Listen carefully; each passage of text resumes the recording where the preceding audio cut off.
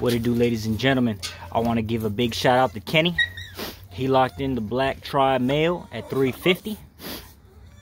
I have 2 spots left for the black tri, one for the black tri, one for the blue tri, 400 apiece.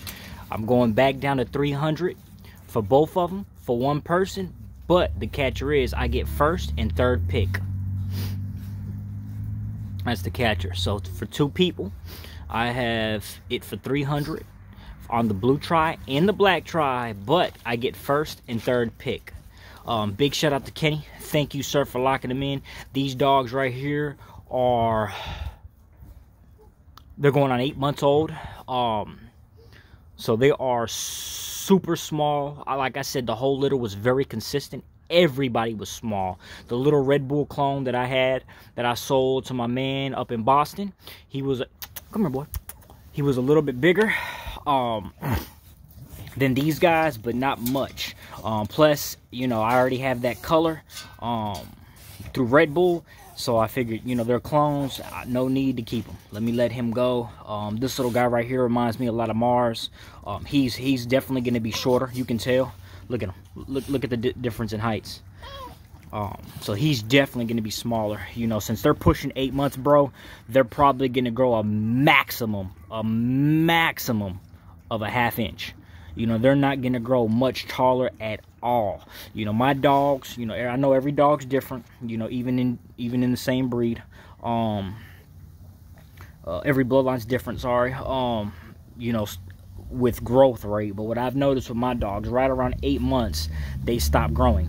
Now they put on a whole lot more mass. I can see his muscles coming out right here. This little blue male, you can see him. Look at his neck. You can see him coming out.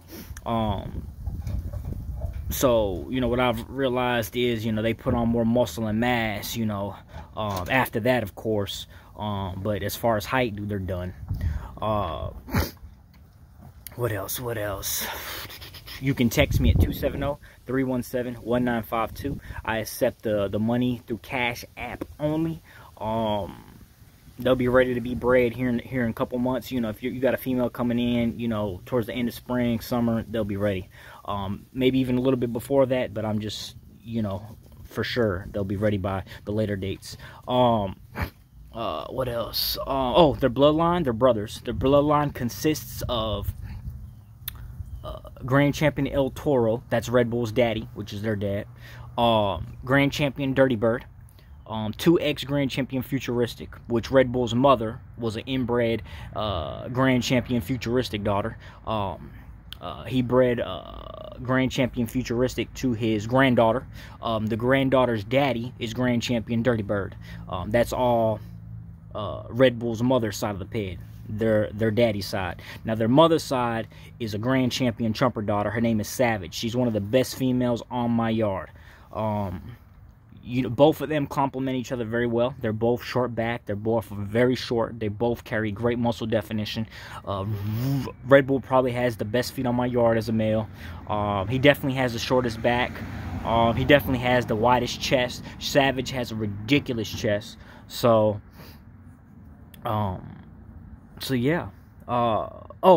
Great news. When I bred Mr. 45 to Furiosa, which is Savage's niece, which is Roy Zarelli's daughter, I bred her to Mr. 45. She is prego.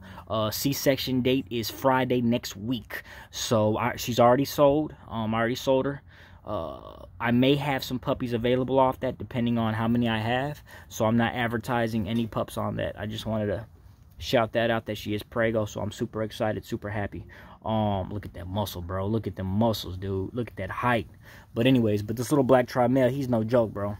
He's got a little chest on him. He's got some nice paws. You know, I'm really excited for both of them. I was thinking about selling the black male, I want to say maybe a couple weeks to a month ago. I'm glad I changed my mind, because he is beautiful. He has the exact same paint job as Grand Champion El Toro. These black tris, well, all tris, they can come in different color tan points. They can be darker, they can be lighter, they can be in the middle. If you look at him, his is light. You look at him, his is in the middle. Then you also have dark tan points. A lot of Rottweilers, you know, you can see them in Rottweilers. They're like dark brown.